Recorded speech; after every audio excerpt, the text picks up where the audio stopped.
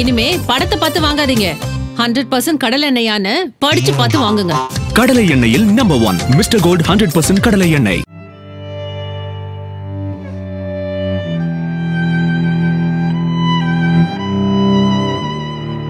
வீடு இல்லாத ரோட்ல இருக்கிறதுனால பிளாட்ஃபார்ம்ல படுக்கும்போது எதிர்க்க லாட்ஜில் இருப்பாங்க, அவங்களோட பார்வை எங்க மேல போடும். நாங்க திடீர்னு நைட்ல யாரோ வராங்க சொல்லி ஏந்து பார்த்தா எங்களை கூப்பிடுவாங்க வரீங்களான்ட்டு.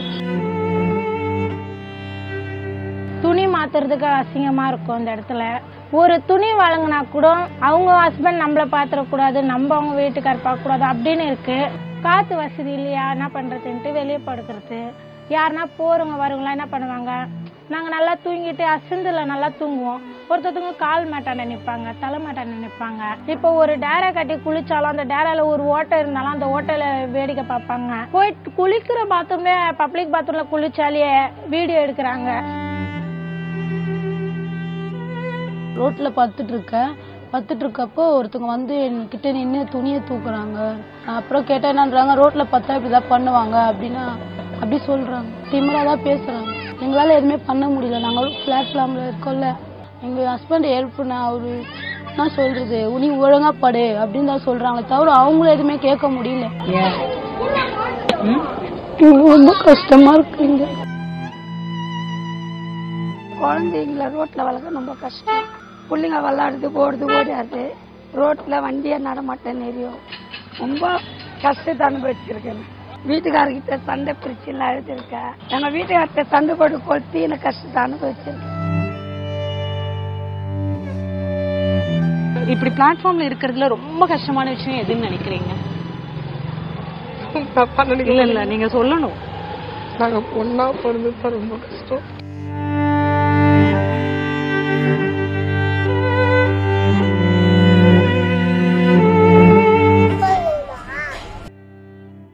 வீடு நம்ம வாழ்றதுக்கு ரொம்ப முக்கியம். ஆனா வீடே இல்லாம இங்க நிறைய மக்கள் இருக்கிறாங்க அப்படிங்கறது எத்தனை பேருக்கு புரியும் தெரியும் அப்படின்னு தெரியல. வீடு இல்லாம பிளாட்ஃபார்ம்ல ஒரு ஷெட்டு போட்டு கவரை போட்டு அதுல மறைச்சு வாழ்ந்துட்டு இருக்கிற பல குடும்பங்களை தான் இப்ப நம்ம சந்திக்க போறோம். நான் இப்ப வட சென்னையில தான் இருக்கேன். வறுமையும் வசதியும் எப்படி நேர் எதிரா இருக்கு அப்படிங்கறதுக்கு இந்த தெருதான் ஒரு சாட்சி.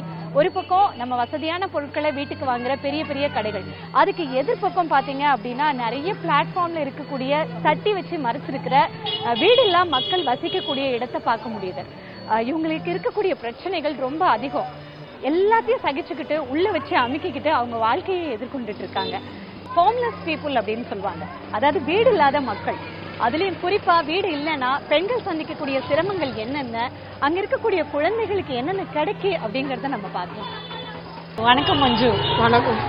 ரொம்ப சீரியஸா பூ கட்டிட்டு இருக்கீங்க. இது கட்டினா தான் எங்களோட வயசு படுத்து. அதனால டெய்லி பூ கட்டுவீங்க? ஆமா, டெய்லி. மஞ்சு, எனக்கு உங்களை பத்தி சொல்லுங்களேன். இந்த மாதிரியான இருப்பிடத்துல எத்தனை வருஷமா இருக்கீங்க? 40 வருஷமா இருக்கும். அப்ப நீங்க பிறந்ததுல இருந்து இங்கதான் 40 வருஷமா இங்கதான் இருக்கீங்க? நான் +2 படிச்சிருக்கேன். ஆனா என் பிள்ளைங்களை படிக்க வைக்க முடியல. காரணம்னா வருமானம் குறைவு. எங்க பூல வந்து நாங்க கட்டி கொடுத்தோமா, ஒரு நாளைக்கு எங்களுக்கு 40 ரூபாய் கொடுப்பாங்க. அது அந்த பூ கட்டி கொடுத்தா அது வியாபாரம் ஆனா தான் எங்களுக்கு அந்த காசு வரும். இந்த வியாபாரம் இன்னைக்கு ஃபுல்லா ஆகலன்னா இதை தூக்கி குப்பியில தான் போட முடியும். ஏன்னா இது ஒரு நாள் ஃபுல்லாவே பழுதழிஞ்சு போயிடும். இந்த பூ மறுநாள் வைக்க முடியாது. இப்படிதான் எங்களோட வாழ்வாதாரம். இந்த 10 வருஷத்துல எங்களுக்கு யாரும் எந்த ஒரு உதவியும் கிடையாது. வேலைக்கு எதுவும் நீங்க ட்ரை பண்ணலையா? எனக்கு போக விருப்பம் இல்லை. ஏன்? எப்படி சொல்லுது, அதாவது நம்ம போனா ஒரு 12th முடிச்சா அதுக்கேற்ற ஒரு வேலை கிடைச்சிச்சுன்னா நீட்டா போகணும் இல்லையா? நம்ம தேடி 4 ஃப்ரெண்ட்ஸ் வந்தா இந்த வீட்டை காமிக்க முடியாது. அது ஒரு அசிங்கம் தானே. இது எப்படி நீங்க இந்த வீட்டை அமைச்சுக்கிட்டீங்க? ஏன்னா எனக்கு இது ரோட்ல இருந்து பிளாட்ஃபார்ம் மாதிரி இருக்கு. பட் இதுல ஒரு சிமெண்ட் எல்லாம் போட்டிருக்கீங்க, ஆனா டோர் எல்லாம் வச்சு அடைச்சிருக்கீங்க. இந்த வீடு எப்படி அமைச்சீங்க? கைலாங்கடையில இருக்கிற பொருள் எடுத்து அங்கிருந்து கேட்டு வாங்கி வந்தோம்னா இப்படிதான் எல்லாருமே கட்டி இருக்கும். நீங்க சமைக்கிறது எல்லாமே இந்த சின்ன இடத்துல? ஆமா, இங்க வெளியில சமைப்பத பாருங்க, அடுப்பு இருக்கு இல்லையா, இந்த அடுப்புல சமைப்போம், சாப்பிடுவோம். இந்த சாமான் ஏன் கழுவுலன்னா ரோட்ல வண்டி போயிட்டு வந்துட்டு இருக்கும், கழுவுனா தண்ணி எல்லாருமே படும். அதனால போயிட்ட பேர் ஒரு 8 மணிக்கா கடலாம் மூடிட்ட பேர் அப்புறம் இந்த சாமான் கழுவும். பாத்ரூம் எல்லாம் எங்க போவீங்க? Public toilet. அதுல போவோம். அதுவும் நைட் ஆனா மூடிடுவாங்க. காலையில் திறப்பாங்க. நாங்கள் என்ன பண்ணுவோம், அதனால 8 மணி 9 மணிக்கு எங்களோட எல்லா இதுவும் நாங்கள் பண்ணி முடிச்சுருவோம். நைட் அர்ஜென்ட்டா ஒரு பாத்ரூம் போகணும், ரெஸ்ட் ரூம் போயே ஆகணும்னா என்ன பண்ணுவீங்க? மெயினுக்கு இப்போ ரொம்ப தூரம் இருக்குல்ல, சென்டர்லாண்டா அங்கே போயிட்டு வரும். அப்படியா? ஆமாம். என்னால நினைச்சு கூட பார்க்க முடியல அந்த கஷ்டத்தெல்லாம். நாங்கள் இதில் பழகிட்டோம். நானும் எங்கள் வீட்டுக்காரரு, என் 2 பசங்க இருக்காங்க இந்த வீட்டுக்குள்ள. எங்கள் நாத்தனார் பிள்ளைங்க 6 பேர் இருக்கிறாங்க. 6 பேருமே இதுக்குள்ளதான் இருக்கோம். எங்கள் நாத்தனாருக்கு 2 பேர் இதுக்குள்ள. ஓ, 2 நாத்தனாரு, நாத்தனாரோட 6 பசங்க, நீங்க உங்க குடும்பம் 4 பேர் எல்லாரும் இருக்கீங்க. கணக்கு போட்டு பார்த்தா ஒரு 15 பேர் இருக்கும். 15 பேர். பட் சமைக்கிறது, சாப்பிடுறது, தூங்குறது எல்லாம் ஒரு சண்டை சச்சரவு இல்லாம ஈக்குவலா ஷேர் பண்ணிக்கிறீங்களா? இல்ல அவங்க தனித்தனியா சமைச்சு சாப்பிடுவாங்க. பட் பசங்க படிக்கிறதுலாம் எவ்வளவு சிரமமா இருக்கும்னு நினைக்கிறீங்க? நான் என் பையனை வந்து கார்மெண்ட்ல தான் படிக்க வைக்கணும். நான் படிக்க வைக்கிறேன். எந்த ஸ்கூல்மா? மெட்ரிகுலேஷன் பிரைவேட் ஸ்கூல்ல படிக்க வைக்கிறீங்க. நீங்க கஷ்டப்பட்டு பூ கட்டி வீடே இல்லாம இந்த பிளாட்ஃபார்ம்ல வசிச்சாலும் கஷ்டப்பட்டு உழைச்சி சம்பாரிச்சு அதை பிரைவேட் ஸ்கூல்ல அதை ஃபீஸா கட்டி படிக்க வைக்கிறதுனால ஃபியூச்சர்ல எதிர்காலம் மாறும் அப்படின்னு நம்புறீங்களா? கண்டிப்பா மாறும். நான் வந்து இந்த ரோட்ல இருக்கக்கூடாதுன்னு நினைக்கிறேன். ஆனா வீடு எடுக்கணும்னு பாக்குறேன். ஆனா எனக்கு அந்த வருமானம் கிடையாது. இப்படி பிளாட்ஃபார்ம்ல இருக்கிறதுல ரொம்ப கஷ்டமான விஷயம் எதுன்னு நினைக்கிறீங்க? இல்ல நீங்க சொல்லணும். நாங்க பொண்ணா பிறந்து ரொம்ப கஷ்டம். எதுவும் சொல்ல முடியாது. எனக்கு அழுக வருது. சொல்லுங்க கொஞ்சம். ஏன்? அது பல பெண்களுக்கு பல கற்பனைகள் இருக்கும். எங்களோட கற்பனை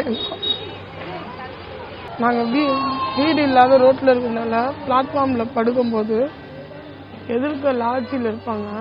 இந்த லாட்ஜில் யார் வேணாலும் வந்து போயிட்டு இருப்பாங்க. அவங்களோட பார்வை எங்க மேல படும். நாங்க திடீர்னு நைட்ல யாரோ வராங்க சொல்லி ஏந்து பார்த்தா எங்களை கூப்பிடுவாங்க வரீங்களான்ட்டு. நாங்க கேட்டு சண்டை கூட போடாது. அதுக்கு என்னன்றாங்க, நீங்க ஏன் இங்க படுக்கிறீங்க ரோட்ல, வீடுன்னு ஒண்ணு இருந்தா நாங்க ஏன் இங்க படுக்க போறோம். 3/4 பேரை கொண்டு போய் கண்ணகி செம்மஞ்சேரியில போட்டாங்க. அவங்களுக்கே அவ்வளவு பெரிய பாதிப்பு எங்களுக்கு ஏற்படாதா அந்த விஷயம் சொல்லுங்க. ஒரு வீட்டுல 15 பேர் படுக்கிறோம்னா மழை அடிச்சவங்க நாங்க அப்படியே குமிங்கி உக்காந்து இருக்கோம். கால் நீட்டியெல்லாம் நாங்க வசதியா பத்தது கிடையாது. ரோட்ல கூட பயந்து பயந்து படுக்கிறோம். இந்த மாரி ஒரு சூழ்நிலையில நாங்க தள்ளப்பட்டிருக்கோம். யார் எங்களுக்கு எந்த உதவி செய்யறோம் சொல்லி பார்க்கலாம். எந்த ஒரு உதவி இல்லாத நாங்க வாழோம். நாங்க கஷ்டப்படுறோம், நாங்க சாப்பிடுறோம். நார்மலா இருக்கிற பெண்கள் எல்லாத்தையும் சுகந்தரிச்சுப்பாங்க. எங்களுக்கு அந்த சுகந்தரிக்கிற பாக்கியம் கிடையாது. நாங்க ரோட்ல இருக்கிறதுனால ஒரு நல்ல ட்ரெஸ் எங்களால போட முடியும். ஏன்னா எங்களுக்கு அந்த வருமானம் கிடையாது. 2வது ஒரு சினிமாவுக்கு போனோம்னா எப்பனா ஒரு டைம் தான் போவோம். வருஷத்துக்கு ஒரு முறைன்னு வச்சுக்கோங்களேன். அந்த மாதிரி அடிப்படையில தான் நம்ம போறோம். அது கூட போனாதான் போவோம், இல்லைன்னா இல்லை.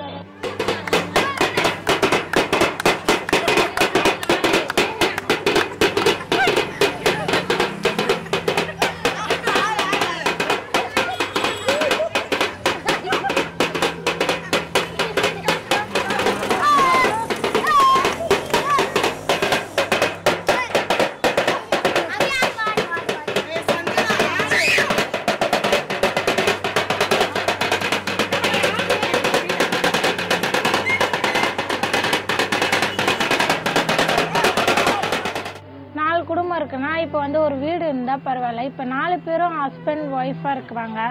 ஒரு துணி வாங்கினா கூட அவங்க ஹஸ்பண்ட் நம்மள பாத்திரக்கூடாது, நம்ம அவங்க வீட்டுக்கார் பார்க்க கூடாது அப்படின்னு இருக்கு. நிறைய இருக்க சொல்ல போனா துணி மாத்துறதுக்கு அசிங்கமா இருக்கும் இந்த இடத்துல. ஃபர்ஸ்டெல்லாம் அது வீடெல்லாம் கிடையாது, இந்த கொட்டெல்லாம் கிடையாது. இப்பதான் அது எடையோ சரி அங்கங்க கொம்பு வாங்கி எடுத்து கட்டி இது பண்ணிருக்கோம். அதனால 4 பேர்லாம் ஒரு வீட்டுல இருக்க முடியாத கஷ்டம்தான். பாதி பேர் என்ன பண்ணுவாங்க, வெளியே படுப்பாங்க. பாதி பேர் நாங்க உள்ள படுப்போம். குழந்தை வச்சிருக்கவங்க உள்ள படுப்போம். காத்து வசதி இல்லையா என்ன பண்றதுன்ட்டு வெளியே படுக்கிறது. யாருன்னா போறவங்க வரவங்களா என்ன பண்ணுவாங்க, நாங்க நல்லா தூங்கிட்டு அசந்துல நல்லா தூங்குவோம். ஒருத்தவங்க கால் மேட்டான நிற்பாங்க, தலை மேட்டான நிற்பாங்க. வேற ஆண்கள் தான் இப்படி மாரி பண்ணுவாங்க. நம்ம வீட்டாண்ட இருக்கவங்க எப்படி அது மாதிரி எல்லாம் பண்ணுவாங்க, பண்ண மாட்டாங்க. நிறைய பேர் அது மாதிரி பண்றப்போ எங்களுக்கு வந்து தூக்கம் இருக்காது.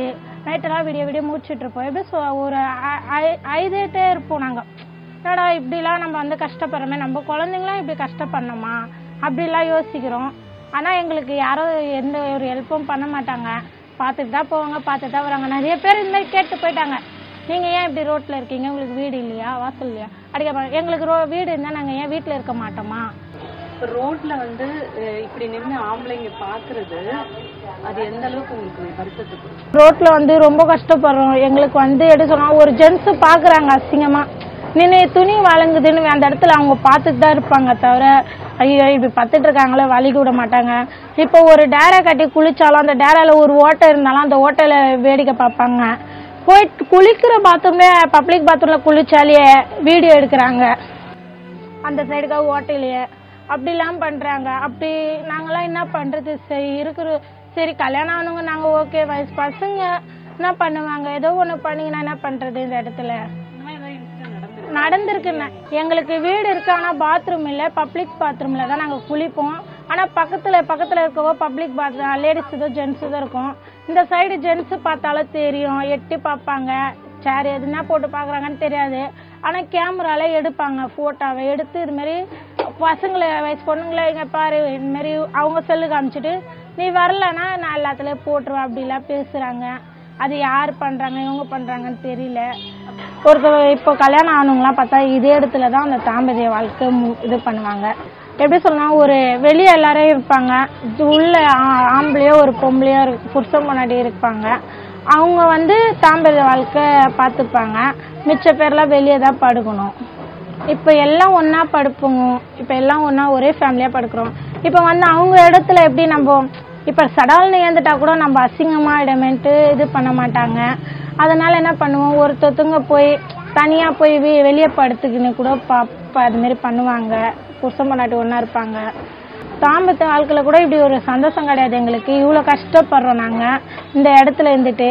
இப்ப வந்து எல்லாம் அக்கா வீட்டுக்காரு எல்லாம் ஒன்னா படுத்துட்டு இருப்பாங்க, நானும் படுத்துட்டு இருப்பேன். எங்க வீட்டுக்காரு வந்து குடிக்க மாட்டாரு, ஆனாலும் அந்த தாம்பத்திய வாழ்க்கை இல்லைன்ட்டு ரொம்ப ஃபீல் பண்ணுவாங்க. எல்லாரும் என்ன உங்க குடும்பம் உங்க ஃபேமிலி மட்டும் பாக்குறேன், என்னெல்லாம் நீ பார்க்க மாட்டே அப்படின்னு கேட்பாங்க.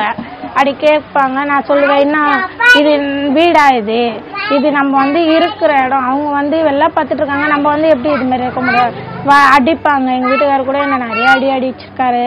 இப்போ எவ்வளோ காயமா தான் ஆக்குவாங்க, அச்சா அங்க இங்க குத்துவாங்க.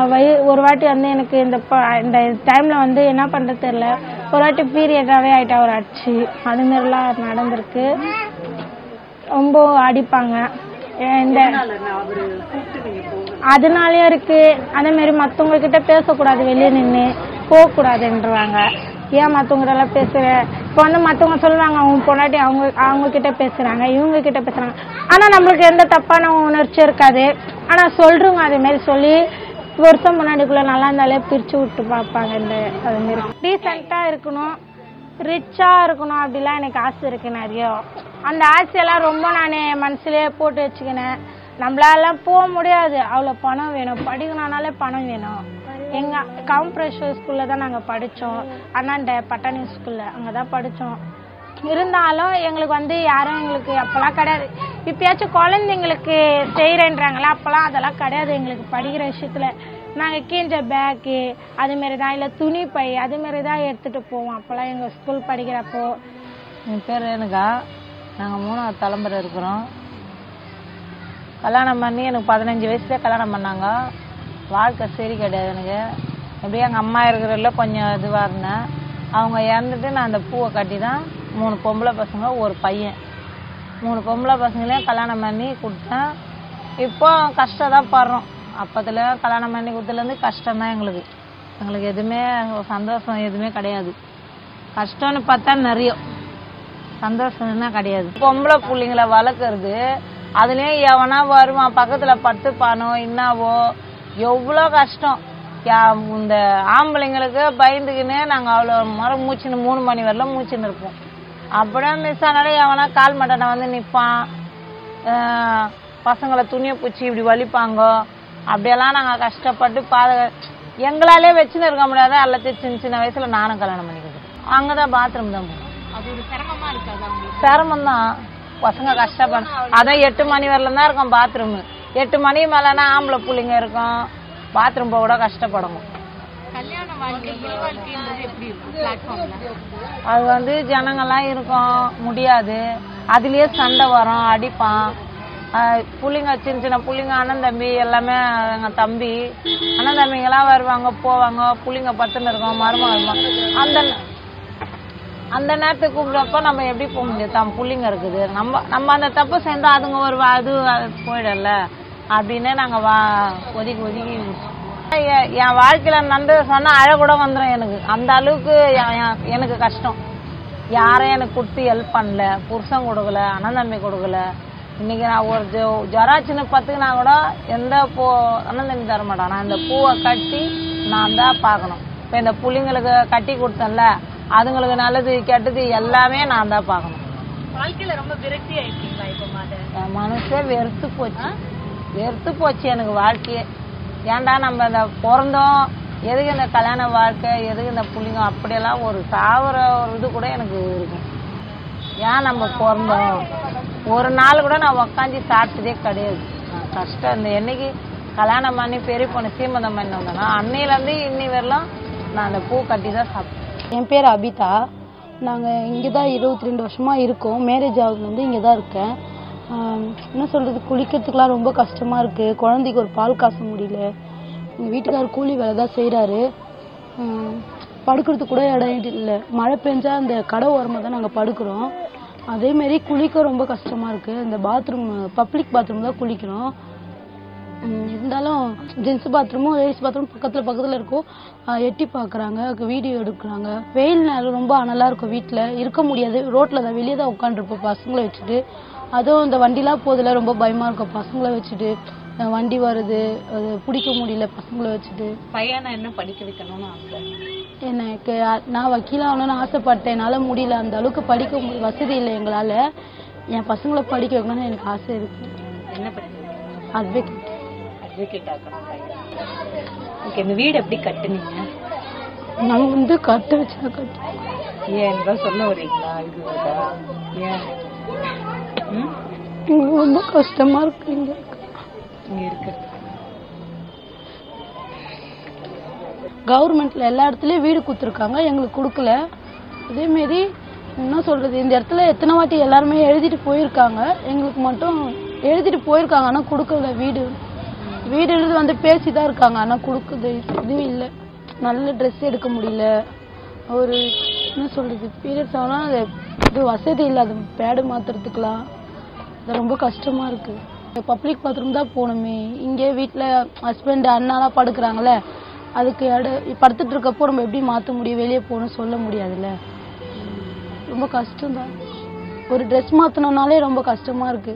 சாப்பாடு நினைச்சதெல்லாம் சாப்பிட முடியாது. ஏன்னா இவங்க கடை முன்னா தானே நாங்கள் சாப்பாடுலாம் செய்ய முடியும். அடுப்பு வச்சுதான் ரோட்ல செய்யறோமே. என்ன சொல்றது, வண்டிலாம் போகும், கடைல ரோட்ல இருக்கவங்களாம் ஒரு மாதிரி பாக்குறாங்க, கடைக்காரங்களாம் கத்துறாங்க, என்ன இவ்வளோ அநியாயம் பண்றீங்க, அப்படி பண்றீங்கன்னு கேக்குறாங்க. அதுக்கு நாங்க என்ன சொல்றது, ரோட்ல தான் இருக்கோம், அப்படிதான் பண்ண முடியும். எங்களுக்கு வீடு இல்லைல்ல, திட்டுவாங்க. அங்க உட்காரக்கூடாது சொல்லுவாங்க. கடை மேலாம் எதுக்கு உட்காடுறீங்க, ஏந்து போங்க, இங்கெல்லாம் உட்காரக்கூடாது அப்படின்னு சொல்லிட்டு திட்டுவாங்க. போலீஸ்ல கம்ப்ளைண்ட் பண்ணுவேன் அப்படின்னு சொல்லுவாங்க. 2-3 வாட்டி பண்ணியிருக்காங்க அந்த மாரி. அதே மாதிரி இங்க ரோட்ல தான் படுக்கிறோம். நைட்ல அந்த கடைங்கள்ல லைட்டு போட்டு சும்மா படுப்போமா, அதுக்கே திட்டுவாங்க.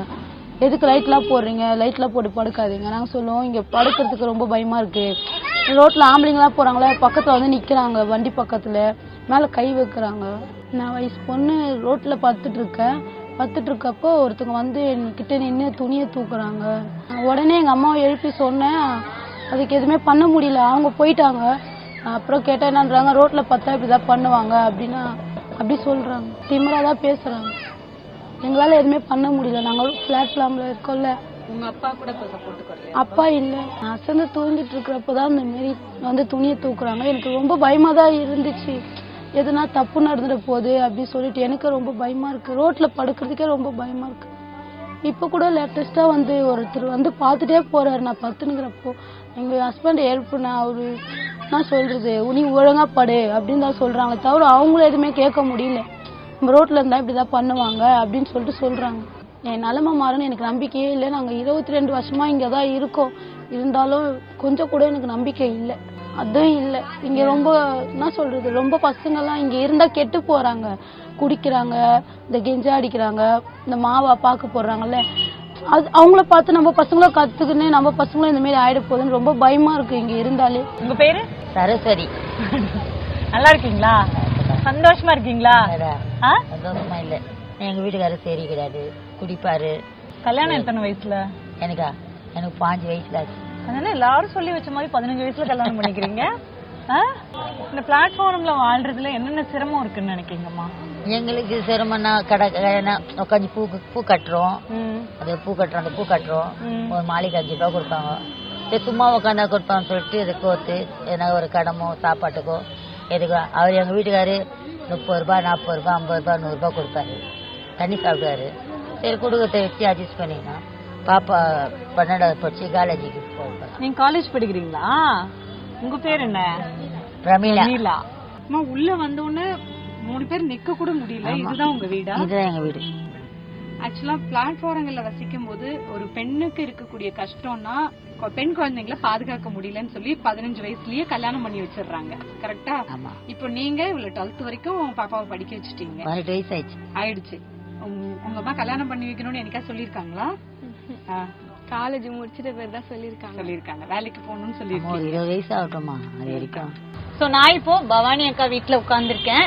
ஒரு பிளாட்ஃபார்ம் ஹவுஸ் தான் இதுவுமே. பட் குட்டியோண்டு சின்னதா கச்சிதமா இருக்கு. உள்ள வந்து உட்கார்ந்து அக்கா கூட சேர்ந்து நானும் பூ கட்டிட்டு இருக்கேன். அக்கா, நீங்க இந்த பிளாட்ஃபார்ம் ஹவுஸ்ல எத்தனை வருஷமா இருக்கீங்க? நாங்க எங்க தாத்தா பாட்டி காலத்துல இருந்து இருக்கிறோம். 3 தலைமுறையா இருக்கீங்க. ஆனா எல்லாம் உங்க வாழ்க்கை முறையை பத்தி சொல்லுங்கக்கா. எங்க வீட்டுக்காரு வந்து குடிக்காரு. அவரு என்கிட்ட இல்ல, என் பொண்ணும் நானும் தான் இங்க இருக்கிறோம். அது என்னக்கா எல்லா வீட்டுக்கார அக்கா எல்லா அக்கா கிட்டயும் நான் கேக்குறேன், எல்லாரும் வீட்டுக்காரரு குடிப்பாரு சொல்றாங்க. பிரச்சனை மேடம். என்ன பிரச்சனை? எல்லாருக்கும் 15 வயசுலயே கல்யாணம் ஆகுது, எல்லா ஆண்களும் குடிக்கிறாங்கன்னா எப்படி? எனக்கு புரியல. குடியாலதான் இன்னைக்கு இந்த நிலைமையில உட்காந்துக்கிறாங்க. வேலைக்கு கூட போக முடியல. பாப்பாக்கு எனக்கு உடம்பு சரியாதாயி இப்பதான் கொஞ்சம் நார்மல் ஆகி பாப்பா இப்பதான் வேலைக்கு போகுது. 10வது ஃபைல் ஆயிடுச்சு. அது மேல் கொண்டு படிக்க வைக்க கூட என்கிட்ட ஒரு ரூபா கூட இல்ல. அவ்வளவு கஷ்டமா இருக்கு. கவர்மெண்ட் ஸ்கூல்ல ஃபீஸ் எல்லாம் கட்ட வேணாம்லக்கா? கவர்மெண்ட் இதுல ஃபைல் ஆயிடுச்சு. நிறைய ஸ்கூல்ல போய் கேட்டோம், அவங்க எதுவும் ஹெல்ப் பண்ண மாட்டேன்றாங்க. கர்நாலயத்துல போய் கேட்டோம், அவங்க ஒரு இடத்துல எதுவும் போய் கேட்டதுக்கு 15,000 ரூபாய் கேக்குறாங்க. என்கிட்ட அந்த வசதி இல்ல. ஏதோ தினிக்கும் ஒரு 100 ரூபாய் 150 ரூபாய் கிடைக்குது. சாப்பாட்டுக்கு பாத்துக்கிறோம். ஒரு தண்டல் வாங்கி இந்த வீடெல்லாம் கொஞ்சம் கட்டி விட்டேன். வட்டிக்கு காசு வாங்குவீங்களா? இந்த வீடு கட்டுறதுக்கு வட்டிக்கு காசு வாங்குனீங்க? எவ்வளவு காசு வாங்குனீங்க? 10,000 ரூபாய். 10,000 ரூபாய்க்கு வட்டி எவ்வளோ? 1500 ரூபாய். யாரு இதுவும் இந்த வீடு நீங்க நல்லா சுத்தி பாருங்க. இந்த வீடை கட்டுறதுக்கு அக்கா 10,000 ரூபாய் தண்டல் வட்டிக்கு வாங்கியிருக்காங்க. சரி, என் கணவர சரியில்லை. வயசு பொண்ணை வச்சு ரோட்ல அங்கங்க பார்த்தா எல்லாரும் மேல கைய வைக்கிறாங்க, துணி கிணி விளங்குது. அதனால சரி இது உள்ள கொஞ்சம் அடக்கமா பாருங்கன்ட்டு கடைக்காரங்க அவங்க கடை கெஞ்சி இந்த இடத்துல கட்டி பாத்துக்கிறேன். எல்லாம் இவ்வளவு நாளா ரோட்ல தான் பாத்துனேன். கொசு கடையில இதுல படுக்க ஏதோ கொசு. இதுவும் ஒரு அட்டை ஷெட்டு இந்த கவரு இததான் போட்டு மறைச்சு வச்சிருக்கீங்க. இதுக்கே 10,000 ரூபாய் செலவு. வீடு மழை வந்தா ஒழுகுது. இந்த படுக்கிறதுக்கு இப்போதைக்கு இந்த மழை வரலன்னா இந்த இடத்துல படுப்போம். மழை வந்தா உக்கார கூட இடம் இல்லை. அவ்வளவு கஷ்டமா இருக்குது. பெண் குழந்தைய வச்சுட்டு பிளாட்ஃபார்ம்ல வாழறது எவ்வளவு சிரமம், கஷ்டமா இருக்குது. நான் ரொம்ப கஷ்டப்பட்டேன். இப்போதைக்கு நைட்ல படுக்கும் போது கூட 2 பேரை தான் படுப்போம். பயமா இருக்கும் எனக்கு. பெண்களை நைட்டெல்லாம் மூச்சு நிற்பேன் நான். திடீர்னு வந்து கதவை திறப்பாங்க. அது சும்மா கயிறு போட்டு கட்டி வச்சுக்கிறேன். லாக்லாம் எதுவும் இல்லை, கயிறு போட்டு கட்டி வச்சுக்கிறேன். பயமா இருக்க. வயசு பொண்ணை வச்சு நம்ம படுக்க முடியலையா அப்படின்னு பயந்துன்னு தூங்குவேன் நான் நைட்ல. அப்படியெல்லாம் பயந்துன்னுக்கிறேன் நான். இந்த இடத்துல ஒரு பாதுகாப்பே இல்லை எங்களுக்கு. உங்க பிள்ளைய படிக்க வைக்கணும்னு நினைக்கிறீங்க? ஆமா. சரி, நீங்க உதவி பண்ணா நாங்க படிக்க வைப்போம். என் பேர் லட்சுமி. குழந்தைங்கள ரோட்ல வளர்க்க ரொம்ப கஷ்டம். பிள்ளைங்க விளையாடுது, ஓடுது, ஓடியாடுது. ரோட்ல வண்டியை நடமாட்டேன் எரியும். இதுதான் எங்களுக்கு பிரச்சனை. அந்த மாற்றங்கள் மாறணும் கொஞ்சம் சீக்கிரம். ரொம்ப இதில் அழுது இருக்கேன். வீட்டுக்காரர்கிட்ட சண்டை பிரச்சனை அழுது இருக்கேன். பசங்களை நினைச்சு அழுது இருக்கேன். ரொம்ப கஷ்டத்தை அனுபவிச்சிருக்கேன். டீ கொளுத்தி நான் கஷ்டத்தை அனுபவிச்சுக்கிறேன். எங்க வீட்டுக்கார்ட்ட சண்டை போட்டு கொளுத்தி நான் கஷ்டத்தை அனுபவிச்சிருக்கேன். டீ கொளுத்திக்கினேன் நான்.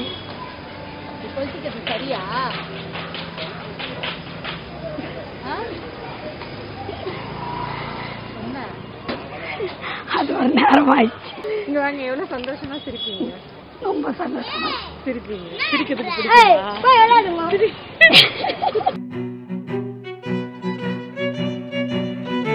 வீடுதான் சொர்க்கம்னா வீடே இல்லாத மக்களுடைய வாழ்க்கை எப்படி இருக்குங்கிற ஒரு தேடல் தான் இந்த வீடியோ. இயற்கை உபாதை வந்தா கூட 4 தெரு நடந்து போகணும், அவசரம்னா ஓடணும், அடிப்படை சுத்தமும் சுகாதாரமும் இல்லாத ஒரு வாழ்க்கை. கடுமையா உழைச்சிட்டு வந்து படுக்கணும்னா விரிச்சு படுக்க ஒரு பாய் கூட இல்ல. பக்கத்து கடை வாசல் தான் இவங்களோட படுக்கை அறை. வாழ்க்கை முழுக்க வலிகள். ஆனா படிக்கணும், அடுத்த தலைமுறையை முன்னேற்றணுங்கிற வெறி இந்த பெண்களோட கண்கள்ல இருக்கு. வசதி இருந்தா கூட ஒரு வாய் சோறு அடுத்தவங்களுக்கு கொடுக்க மனசில்லாத இந்த உலகத்துல எதுவுமே இல்லாத இந்த மக்களோட மனசு ரொம்ப பெருசு. இந்த மக்களோட சிரிப்பு, அவங்க வலிய மறைக்கிற ஒரு மேஜிக். இவங்களோட வாழ்க்கை மாறுமா? எப்படி?